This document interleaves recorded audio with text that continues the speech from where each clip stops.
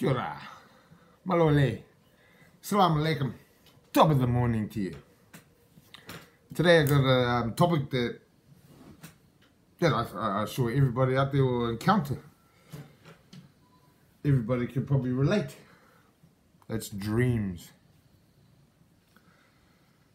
Once again, as I said, I'm sure everyone can relate to this. I don't know, they'll have their different dreams, but let's get into it. I used to sleep with one of these for years and years. Always had the vision that that's the best time to get me when I'm asleep. It makes sense. I'm asleep, come and get me. So I used to sleep with one of those. Over the years, they become uncomfortable, annoying. If you wake up, you have to load the thing, or whatever. You have to load it. You can't sleep with a loaded freaking gun. So now I sleep. Well, over the years, I sleep with different ones, but now I sleep with these. All these are as an extension of these. They're a lethal extension of these. So if you know how to use these are just easy. So don't wake me up. Don't wake me up at all. I'll wake up. You yell out. Everyone knows will yell out to me, I'll wake up. Sweet as. Now there's different kind of dreams that I'm talking about me. I have reoccurring dreams that happen over and over. I have night tremors. I have violent dreams. I have dreams of getting caught. And I have dreams of spiders. Arachnophobia. I don't know. That's what I was scared. Spiders. Still am. Not scared, but whatever. So I'll start with I got my notes. I got my notes just so I make sure I cover the whole thing. I don't want to miss any out. I want to get it clear. I want people to understand my journey and why. Maybe someone out there is a freaking sleep analyst. They'll be able to clock in with me. So thanks for clocking in, and all the people that are going to watch this later. Thank you for clocking in. So the reoccurring ones, the main reoccurring one I had over the years was, it's a pretty vicious one, very, and I had like, I don't know, 5. I got my own understanding of why, but we'll get to that. So it's there's someone come around with their mate, and in my dreams there's never no faces, it's just blurred. But someone come around, there was 2 of them come around. And they're obviously coming around for violence. Dreams hard to remember. I'll get to that too. So anyway, they come around. I ended up fucking shotgunning them. Boom! I might have actually shot him in the face. I think I did. Yeah, shot him in the face. And then I had the mess to clean up. I don't know what happened to the other fella. So maybe there was one. But anyway, shot him in the face. I had the mess to clean up. And I was like, how am I going to do this? So I got one of these. And I cut them up into, I don't know. I never counted. About 5 to 10 pieces. Cut them up. And then from there, I went and put a piece in the river over there, a piece in the mountains over there, and a piece in the sea, and a piece over there. And this is my dream. Put it over there, and dug a hole and put a piece in there. And I was like, yeah, I'm getting there. The police come around and I had one piece of this body left and got busted. And at that time, it's like, 14 years, I'm going to do 14 years. Wow, sweet. Wake up.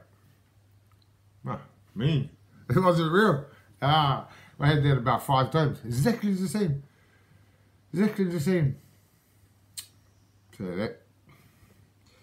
And in my thoughts, how I think now is maybe, well, not maybe, you gotta change your ways, motherfucker.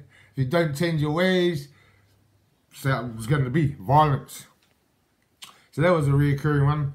The reoccurring one, other ones is being tortured, torturing people, falling, dying, the last breath, and war, in a combat situation, like running around, being a soldier, was watching my mates die. So that's another reoccurring. I said killing. Yeah, what other reoccurring? There'll be others, but I'll just touch on that one because that one was there. I had it a lot of times there, cutting those body parts up. Cut it up. It's all vision too. I could see it all. Cut it all up, just like an animal. Cut them up, get rid of all the parts, and get busted, and wake up, and it wasn't real. So that's the reoccurring parts. The night trimmers, those are vicious. So I have two different kinds of night trimmers. I'll just make sure look. So I have two different kinds of night trimmers. One is, well, one of the night trimmers is that I'm lying asleep. Obviously, I'm not really asleep, and something comes in the room, or somebody's watching me. Something's happening in my dream, like something vicious, bad, and I want to wake up. I want to wake up. So subconsciously, I'm trying to wake up, but I can't move. I can't move. I'm paralyzed. My mind's thinking, how do I wake up? How do I wake up? So I start to yell out to whoever's around. I know what's happening. I can't move. I'm paralyzed. So I scream out. It doesn't come out like a scream. It comes out like not a very funny sound. Not a good sound anyway. So anyway, I get woken up and then sleep. So there's that one. There's the other night trim that used to happen a lot. Is that what? Sit watching up in the corner of the room, watching myself sleeping, and something comes in. No faces. I don't know what comes in the room, and I'm watching up in the corner, watching whatever's coming in over me. It's pretty. Just don't know what. Once again, I'm awake. I'm conscious. I don't know what it is, but I'm trying to move, trying to yell, trying to. Nope, that didn't work either. Yeah, so watching myself from the corner of the room. I'm paralyzed but awake. Just make sure, yeah, no faces. Yelling for others. Something in the room with me. Okay, the violent, pretty much all of that is violent. The getting caught of doing something wrong, doing some violence, some kind of violence, and the police catch me. And it's thinking, yeah, I'm gonna get away, and then I'm busted, but I wake up. Getting caught. The other one is, I had arachnophobia from things in my childhood. Well, you can touch on that one day. But things in my childhood, so I have arachnophobia, so that's I'm awake. I'm asleep, but I can't, subconsciously, whatever. And the spiders crawling, coming all over me. Well, I'm paralyzed, I can't move, they're coming over me. That's pretty full on. Over the years, I worked out to write them down. As soon as I wake up, write that dream down. Because I find that over time, I wake up, and then over time, that dream drifts away. So I started writing these dreams down, and half the time it didn't make any sense, but the quicker I wrote the dream down, the quicker it was more clear. Still no faces. Very rarely. There was one recent, actually. One of my brothers died, and at the tangi, I won't get into too deep details, but one of my brothers died, and at the tangi, I was upset for whatever reason, at the tangi. A fellow that died years before him, he was in the dream, but he was already dead. So he came in the dream, these faces were visible, and he came in the dream and told me not to worry about, don't worry about those ones over there, there's nothing you can do about it, you're alright, carry on. And he gave me something. What he gave me, I still, today, it was a recent one, today I'm trying to work out what he was giving me. I think I could understand what he was giving me, but what the hell? I don't remember any faces ever, but someone that died, I went to in my dream, went to their tangi, and someone that died like, I think 5 years before, he turned up as well. And and sort of calmed me down in my dream. Freaking crazy, crazy. So I'm sure there's a lot of people that can relate out there to these dreams. After a while, I started realizing that I could fight this. I could fight these dreams. But it doesn't end well that on. So I know that things are happening in my sleep, and I must be subconscious of thinking that, well, fuck it, I'm gonna fight. Get out. But then I get put in the corner and watch. And be sitting up there watching you paralyzed on the bed, knowing you can wake up, but you can't. Well, someone just needs to go, what? And then I wake up.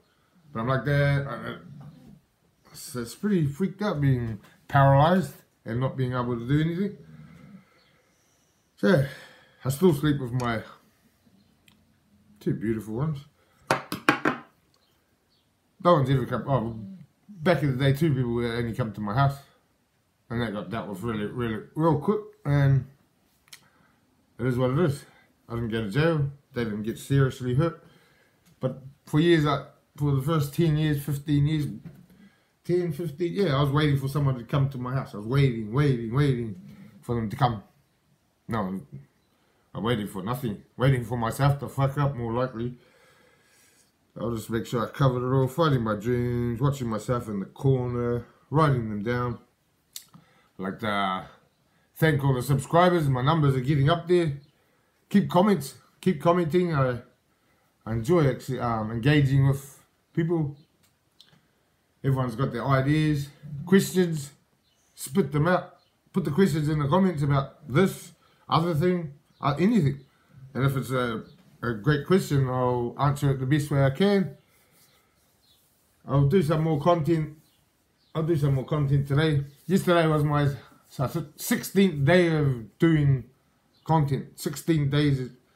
Obviously my page has been, my channel, my platform been longer than 16 days, but the first 2 weeks or whatever, I got videos that I was just putting out there, so that wasn't really work.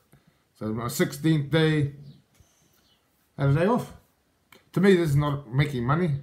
As you can see, nothing's monetized, or a couple are, but nothing. It's not about making money. It's about spreading from negativity to positivity. And I went there, and to motivate people that it's not just you going through that shit. Other people go through it too. So for my journeys, my stories, my experiences, from negativity to positivity, to motivate people, to reach out to the youth that it is better out there. If you're going through shit in your head or your life or whatever, there's still more. There's still more. Willie Dog's snoring over there. He's still asleep. He has nightmares. But anyway, I'm going to leave it there. That's 30 minutes. Clock in again.